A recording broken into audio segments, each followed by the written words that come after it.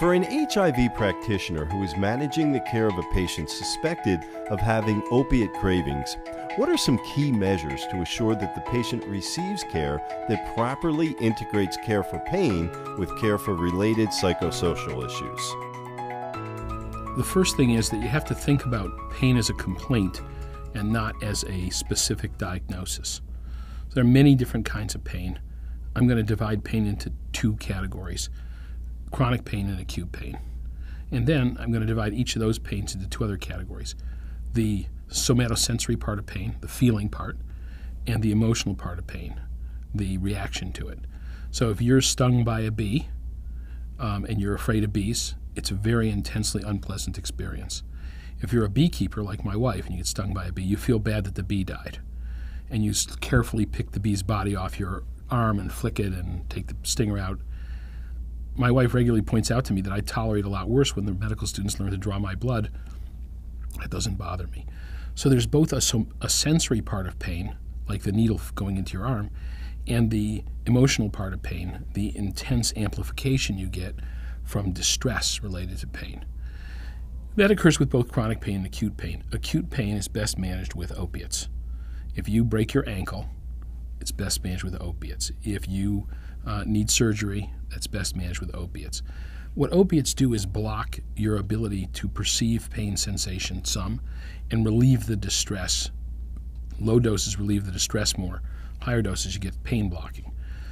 And for an acute pain or an acute injury, that's useful. Chronic pain is very different. Chronic pain can be defined as how long you have the pain, but it also can be defined as pain where there's been a re-regulation of the nervous system. There's been some change in the way you appreciate pain. Neuropathic pain, phantom limb pain, central sensitization pain. These are the pains we usually see in patients in an HIV clinic. Occasionally we see acute pain. Someone's hurt something, they have an open wound, they have an ulcer. Those pains, we know how to manage them, and most practitioners are very good at it. Chronic pain is much tougher because the patients are clearly suffering, but opiates are much less effective for chronic pain. And giving chronic opiates, patients will quickly attenuate to the dose of opiates. So when you talk about pain for a primary practitioner, the first question is, what is the pain? What kind of pain is it? Is it neuropathic pain? Is it phantom pain? Is it a central sensitization pain? Is it pain caused by the narcotics themselves, called opiate-mediated hyperalgesia pain? Those kinds of pains are better managed with tricyclic antidepressants, anticonvulsants, anti-inflammatory medicines, and other things that suppress the nervous system's upregulation of the pain. And it's important to kind of reactivate people. So if you have someone who's dying and who you're just trying to make comfortable, palliation with opiates is very appropriate.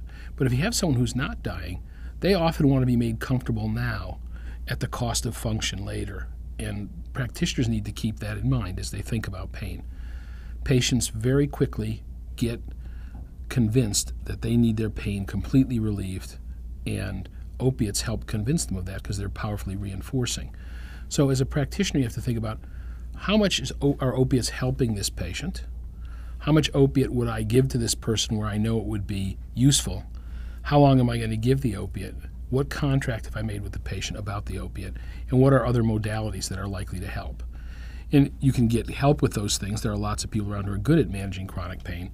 But usually the thing that confounds practitioners, that makes it difficult for them, are patients say their pain is terrible, they express tremendous distress, and they already know what they want, which is opiates.